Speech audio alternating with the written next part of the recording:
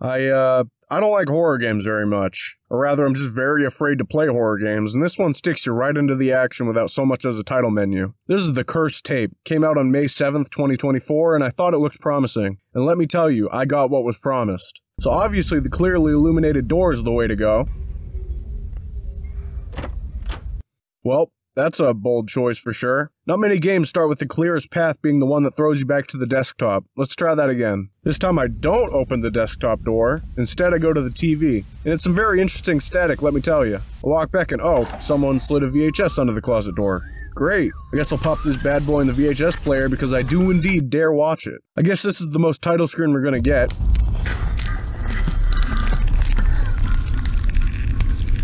And that's a dude over there, just kind of flailing around, having a good old spooky time. I'm always playing PS1 style horror games, so the fact that this one is so realistic is kind of a shock to the system for me. This whole game is shocking, even the cleaver stuck in this guy's face. I cut the rope to the cage whilst hoping there won't be any combat in this, and I'm a bit relieved to see it disappears once I'm out.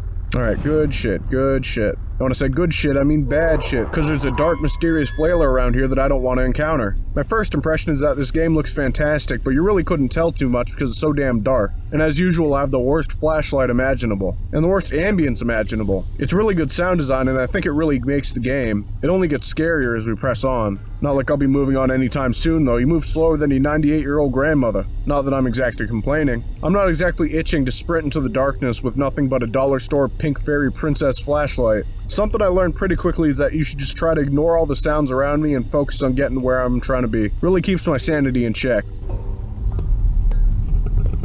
I saw that, you son of a bitch, making crocodile noises and such. Anyway, keeping on with the ignoring of spooky things I see, I find an axe lodged in somebody's head. And obviously it's free and for the taking, such as the law of the land decrees. I'm only a couple of minutes in and I get sort of an amateurish feeling to the sound design. I know I said it's good, and it is, but I get the feeling the devs just sticking sounds in to put sounds in. Here, take a listen. Yeah, it's spooky and all to hear footsteps, but it makes no logical sense coming from where I heard it. There's a guy running directly next to me right here. It's a little goofy. I don't even think— ah, shit, that one got me. I think this game is made for big babies because it scared the shit out of me with nothing but jump scares. And I even have the lights on in my room for this. Though I do think that guy could have used a few frames of animation. Just a few. You know, the initial reaction I had to this was the level was really large, but upon watching it back, it's actually very small and pretty linear. There are like 2 or 3 dead ends, but you really don't get lost. It's just so dark you can't really tell the scale of the rooms you're in, so I kind of wander around for a little bit feeling lost, but not actually being lost. My video game experience tells me to visit the room with the red light, as it's probably the way to go, and lo and behold, it is.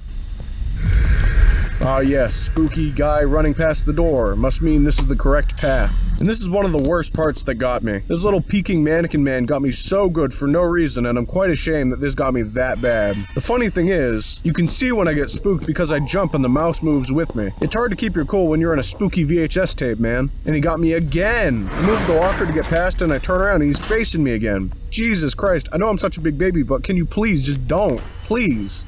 There are a few mannequins, but none get me as bad as the first. This one even wants to give me a hug, which is a sweet gesture, but not very inviting considering it's fleshy and disgusting with one eye like some sort of pirate. Get an eye patch, bro. Right up the stairs I find a locked door with somebody knocking behind it, and about 5 steps away is the key, so I really had to battle to get past this one. Really no reason for the door to be locked in the first place when the key is just down the stairs and across some water. Well, I mean, it looks like sewage, but whatever.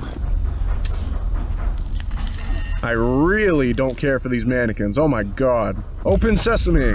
And what a surprise, there was no spooky specter behind the door. Maybe things are gonna be okay after all. You know, the more I play this, the more I keep thinking about how it's just sounds. Like there might be something there, but like I said before, just ignore the sounds and keep on keeping on. There's just far too many sounds for it to be reasonable. I think I get the point that it's like, oh, there's so many sounds going on, you just don't know which one might actually be a jump scare. Like that mannequin who wanted to tell me a secret earlier. It's fine, I'm still a big baby when it comes to horror games, so I'm still shitting my pants the whole time. In fact, pretty much the whole time my pants were being soiled. Just ongoing, very unpleasant.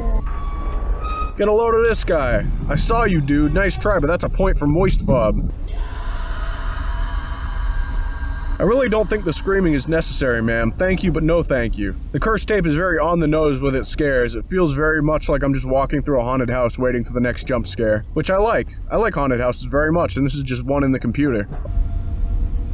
Oh my god, look at this drawing. Now this is just magical. Immersion ruined, I think I can go home now. I blow out the candle as the crude drawing instructed, and I just kind of get locked in the closet. I mean, there's some screaming and a mannequin appears to lock me in, but this one was a miss in my humble opinion. My ADHD brain immediately started looking for something to do in there, and I didn't find anything. I mean, they can't all be a win, but damn, this one sucked. So I'm out and starting to feel a little cheated when...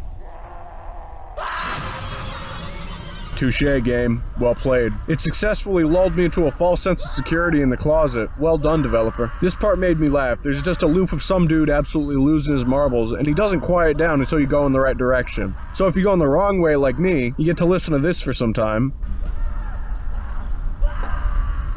Not the spookiest thing once you hear the audio loop, you know? An alarm starts playing after the guy's done screaming and it sounds like a tornado is about to hit. I love the siren so much, but the constant sounds detract a little from the mood, I think. I think a plain siren's already scary enough. It's kind of unsettling. Maybe some cool flashing lights to go along with the alarm would have been cool. I find a door with a passcode lock, so obviously I need to go and get the code for it. And I find something perhaps even scarier than everything I've come up against so far.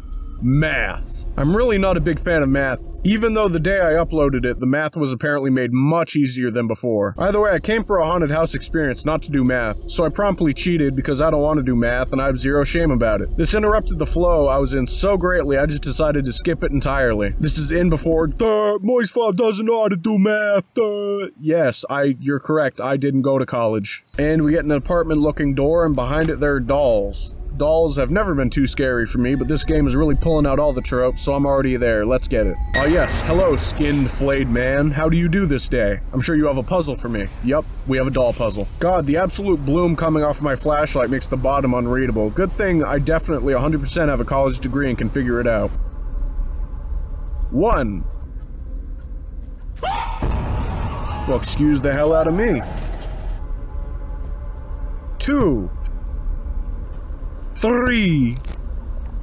Alright, easy money. Of course, the bookshelf moves out of the way for me. I collected all the creepy dolls, why wouldn't it? Oh, and this guy's having issues. This might just be our spooky dark flailer from the beginning when we were stuck in the cage. Good to be reunited, you know? I guess I'll go through the door and shit, they don't like it. They don't like me one bit. I'm just a man with a VHS tape, what the hell do you want from me? This part is pretty unsettling, I love it so much. Dude, you have to check out my VHS copy of Ralph Bakshi's Lord of the Rings.